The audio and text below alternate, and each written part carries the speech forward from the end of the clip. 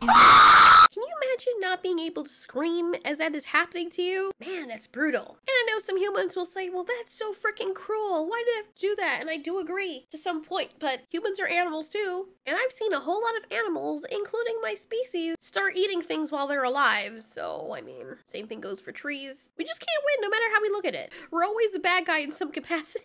This movie is like Sausage Party meets Finding Nemo. Padakpadak, otherwise known as Swimming to the Sea, is a 2012 South Korean CGI musical psychological thriller film about fish trapped in a tank trying to survive for as long as they can so humans don't eat them. And it's so perfectly convenient that the fish happen to be able to see everything that happens to the others that die. The movie starts out on a dock where our macro friend tries to jump out of the bucket. She and her other macro friends were just caught. Next thing she knows, she's dumped into this tank with other fish. She can see the humans on the outside. There are crabs and other fish there as well. Despite there being so many fish, they just keep packing more and more fish in, to the point where they can't even breathe or move or swim. Now the other fish probably have white eyes because we're not supposed to identify with them. We're supposed to be concentrating on the main character who is right in the middle, contemplating why, oh why did she ever swim with the school? If she had only swam lower that day, or didn't swim with the current or whatever it was that caused her to become caught in the first place. Right by the fisher's dock is a restaurant. Apparently the fish are still moving while they're being eaten.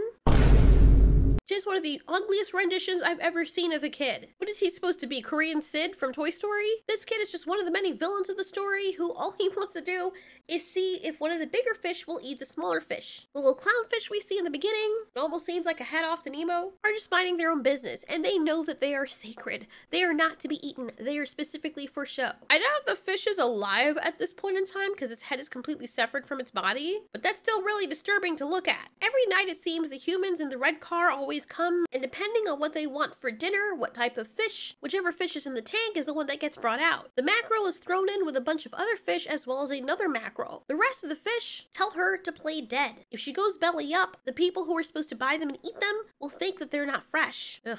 Animation looks rough with the humans. The buyers know that they're all upside down and don't want any of them. Except our friend isn't getting the message and she keeps on going all around. The mackerel that had been here before our new girl comes in gets caught. Unfortunately, she gets to watch the horror before her very eyes as to what happens to him. She literally watches this guy knock him out, but not all the way, and then peel his skin off from each side and then pull out his guts. If fish have the capability to understand what is going on, that must be a very horrific sight for them. I can understand why they'd go insane and lose all hope for life. Seeing this haunts her dreams. Pretty soon, this guy named Spot, a young fish out of their group, befriends the mackerel. The other fish and the sexy eel fall into line to another fish that we didn't see previously because he was hiding under the grate. Right under that grate with the holes, there is a halibut or a flatfish. And for some reason, the humans never find out what his hiding spot is, but you never ever consider that, you know, you put one flatfish in there and then you never see him ever. Guess they just chalked it up to somebody else using it, but just, I don't know, it's weird. But they have a million of those halibuts, so I guess it doesn't really matter when you have so many others to pick from. They start singing a musical about how the bad things happen.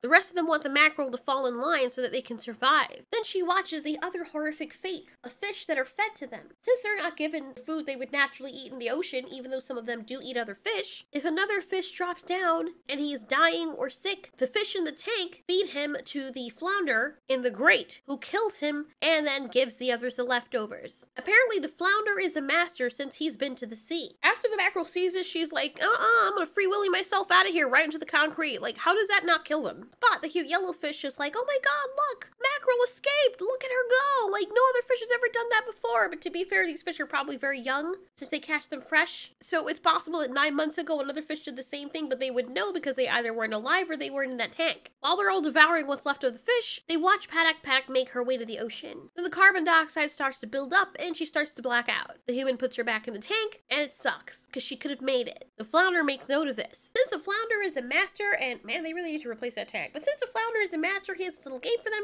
to keep them occupied.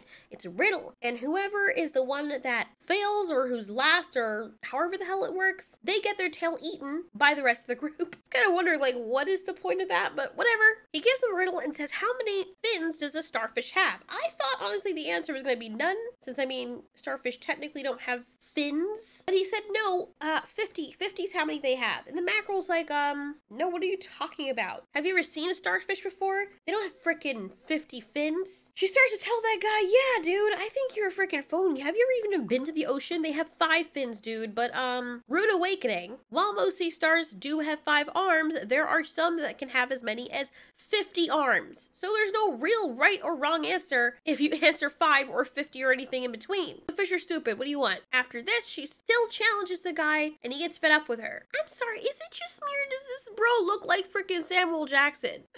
Oh, come on, bro. Look, don't tell me. Don't tell me you don't see the resemblance. I swear to God, man. It's almost like they modeled this bitch after Samuel Jackson. Oh my God, that is, man. He has the same personality too and everything. I don't think that was a coincidence. Anyway, they decide she loses and they try to eat her tail. She seems like the only sane one in the tank. For most of the movie, this flatfish is just scowling at the mackerel with that Samuel Jackson face. I love how each of the fish have their distinct personalities and it makes them all unforgettable, even though I don't know their names. I do know Spot's name and apparently he's the youngest character, which is equivalent to a little boy because he sounds like a female person, but he's literally a child. And mackerel never gets up trying to get out of there. She keeps asking him, hey, why are you all just still sitting here like this?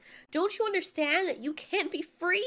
Like, why are you all sitting in the tank right now? Just waiting to die. Dude, try something. Try to get out at least. And we see her looking as though she misses the ocean. I don't blame her because it's right there. And then we see some character development. This is a flashback of Samuel Jackson and his wife. He was happier then. And she was like, honey, can't you hear the ocean?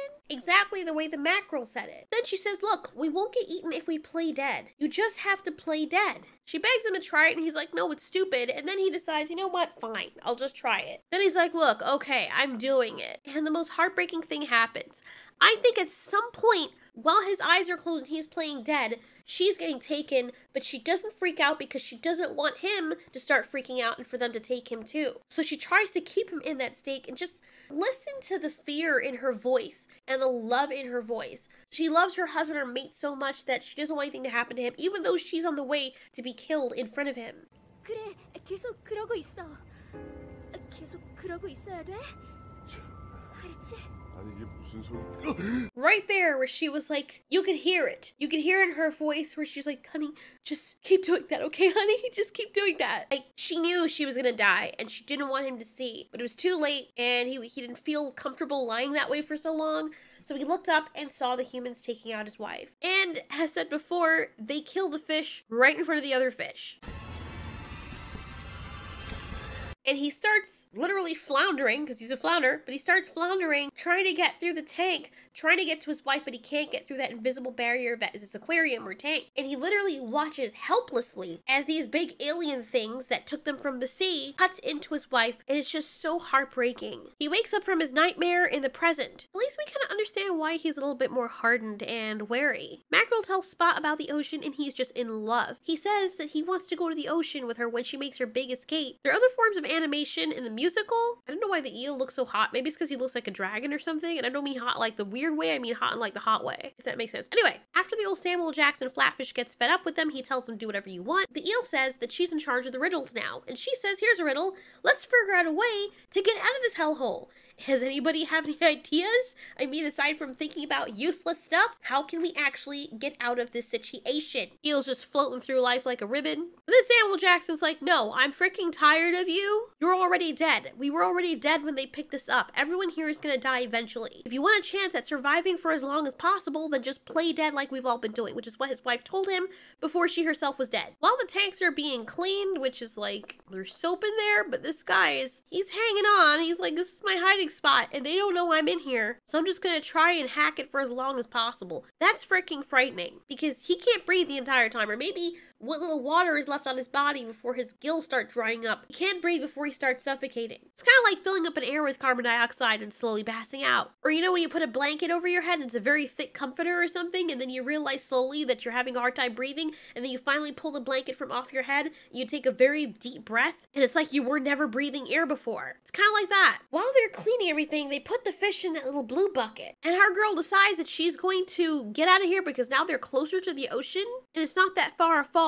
If she dies, she's gonna get to the ocean. And little boy Spot is like, I'm going with you! That red guard with that very ugly lady comes again. and she tells him that the fish are escaping. She only found out because her high heel ended up stepping on one of the fish and she heard the noise of poor Spot flapping around. Look how close they are to the edge. Look how close. Look at that. And this is the part that, forgive me, but this is the part that just starts infuriating me about this movie, because this is a great lesson in life, honestly. Great lesson in life to show you that sometimes, as my father said, it's okay to be selfish. Spot is like, no, I can't move. Mackerel is right there. You're right there by the ocean. What are you doing? I get it. I get it. You don't want to leave Spot, and you know, Spot's a great boy and everything, but you're right there. It's not like you can save him. You can't fight the humans. You have no poison barbs. You're literally just a flapping fish. There is nothing you can do. Literally nothing you can do except die with him. And she's like, she looks back at the ocean. She looks back at him, and she's back in the tank because